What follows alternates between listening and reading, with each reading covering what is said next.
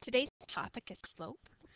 Hopefully by the end of this video you will be able to say, I know what is meant by slope of a line and how it relates to the rate of change of a relationship. So we're talking right now about slope as a rate of change, and I'm going to give you a few facts about slope, and then we're going to have a look at some situations that you might encounter slope in. So first of all, number one, slope is the steepness of a line. Number two, slope compares how far up a line goes, its vertical distance, to how far over it goes, its horizontal distance. Number three, slope can be calculated by using rise over run, and it's given the symbol M. Slope can be negative if the line goes down as you look from left to right. Number five, slope is larger for lines that are steeper, and counter to that, it's smaller for lines that are less steep. And the last little bit of information, slope is the rate of change in a relationship. So knowing that, we are going to have a look at a few different ways of calculating slope or knowing about slope on a graph. So here's a graph, and we want to calculate the slope of this line. Now the first thing we're going to do when you're given a line on a graph, the first thing you're going to do, step one, is to locate 2 points on the line. Now we want them to be right on the line. So this looks like a good point. And now I want another one that's right on the line. Let's say this one down here looks to be right on the line. So I've located 2 points that are right on the line that I've given there.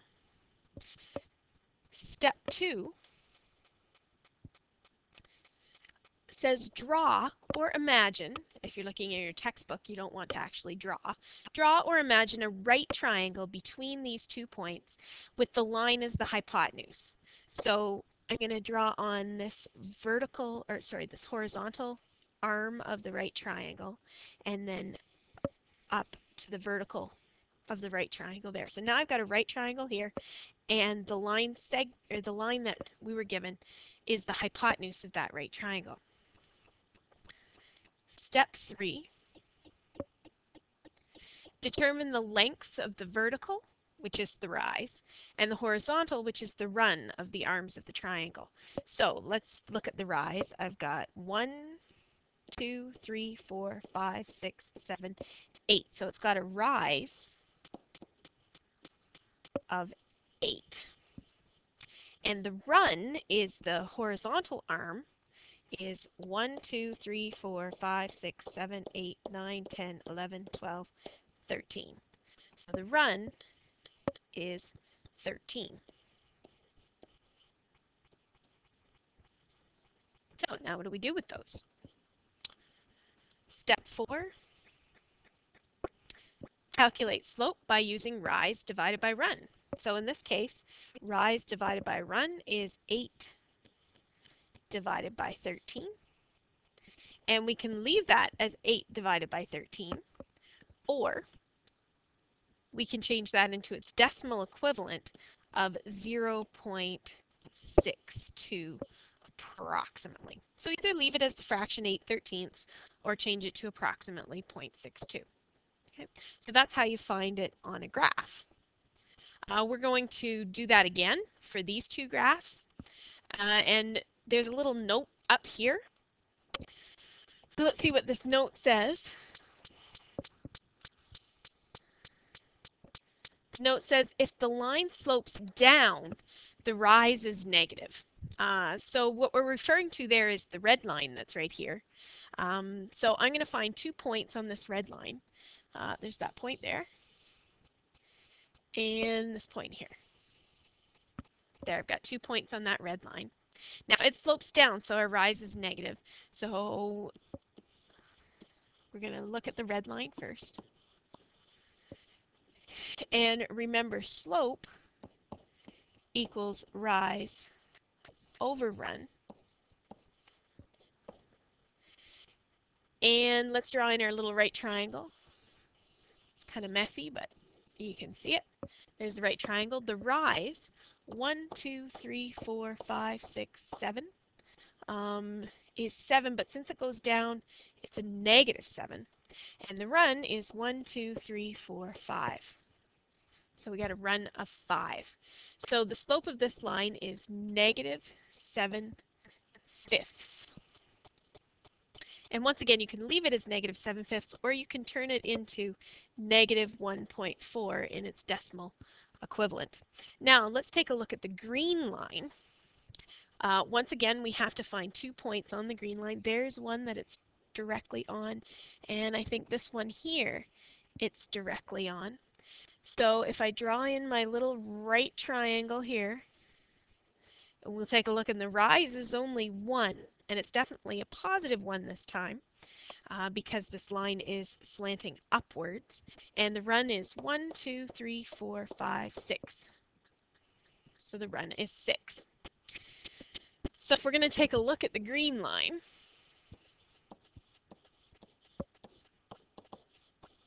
again, we're calculating slope, and slope is calculated as rise over run.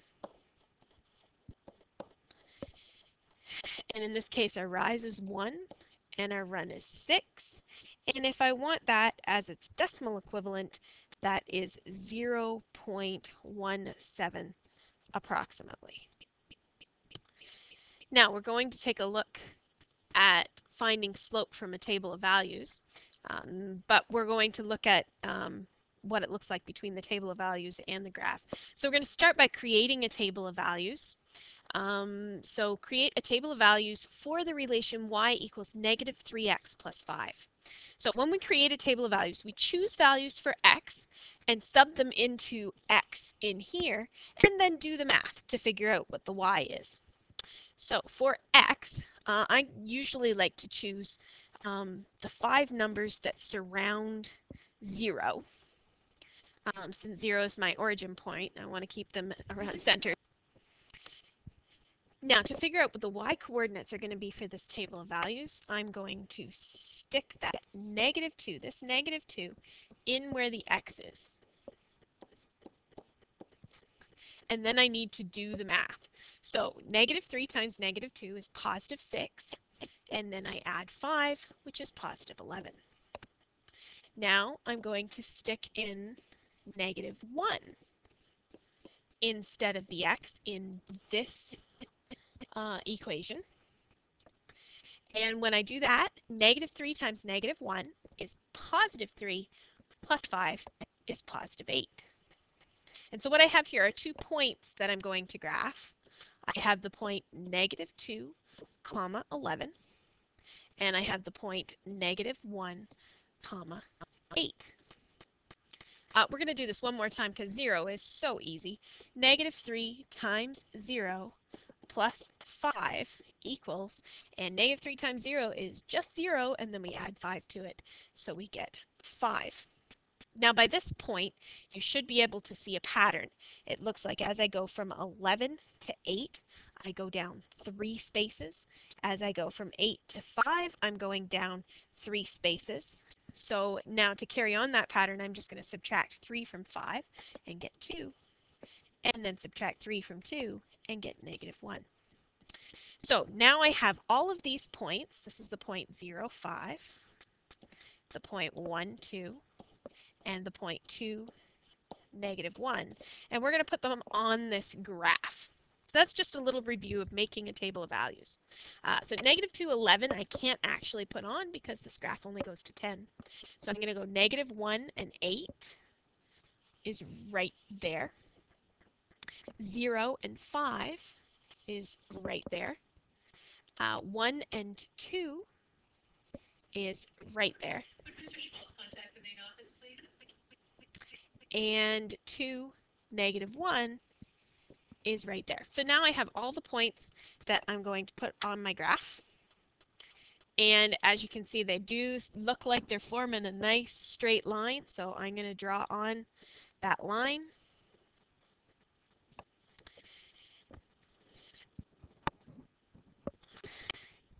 And there we have it. So now I want to find the slope of that because it says create a table of values, graph it, and then use the table and the graph to determine the slope. So the first thing we're going to do is do it on the graph because we already know how to do that. I'm going to, between two of these lines, I'm going to draw my little right triangle. And there's 1, 2, 3 spaces for our rise. But remember, the line's going down, so that's -3. And then 1 for the run. So that looks like our slope is -3. So m equals rise over run, which in this case is -3 over 1, which is simply -3. Now we can do that from the table of values as well, and I've got the steps for doing it from the table of values. Step number 1 is determine the change in the y's. And what I mean by the change in the y's, and I'm just going to get rid of these point descriptors here. What I mean by the change in the y's is that as I go from 11 to 8, I'm going down 3, down 3, and then carrying on, still down 3, down 3. So the change in the y's is the same thing as the rise. Step 2,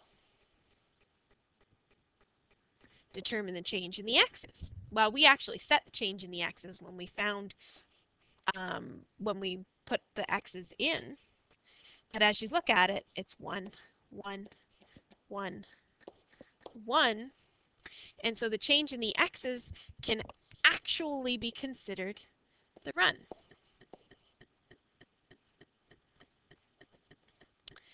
And now as our step 3, we're going to calculate slope as the change in the y over the change in the x, which is basically still just rise over run. So slope, in this case, equals -3 over 1, which is simply -3.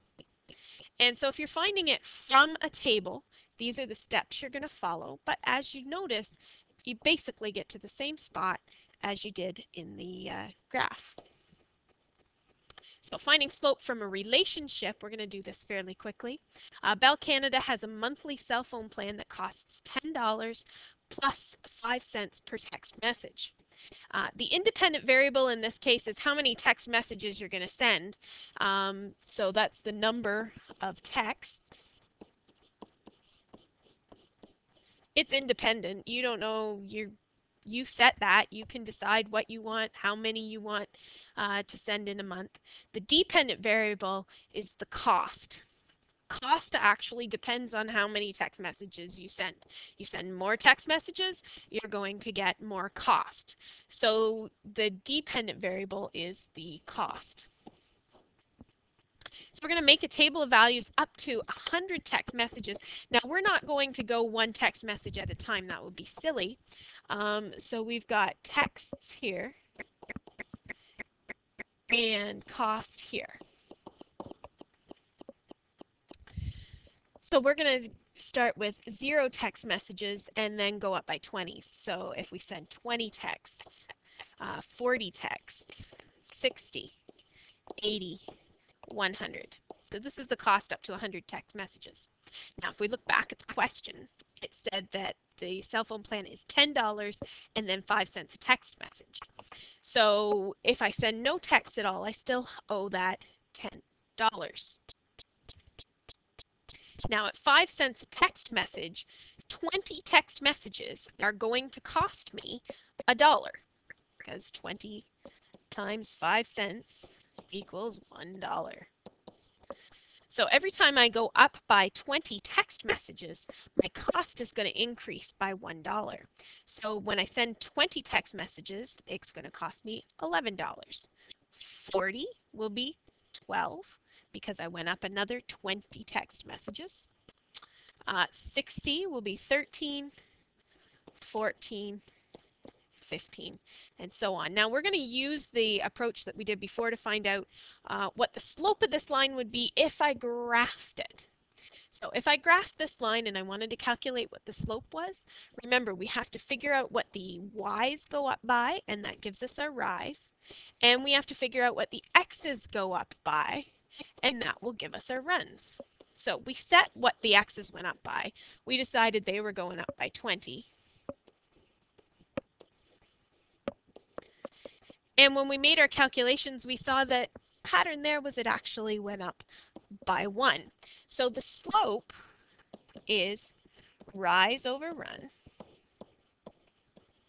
or the change in y, and in math we actually use this little triangle to represent the word change. The change in y over the change in x, which in this case is 1 over 20, which if we put that as a decimal, it's 0.05. Now, notice that this was actually our unit rate in the cost per text. And that is actually another of the relationship for slope. The slope of a line gives us the unit rate of the relationship. And we'll end it there.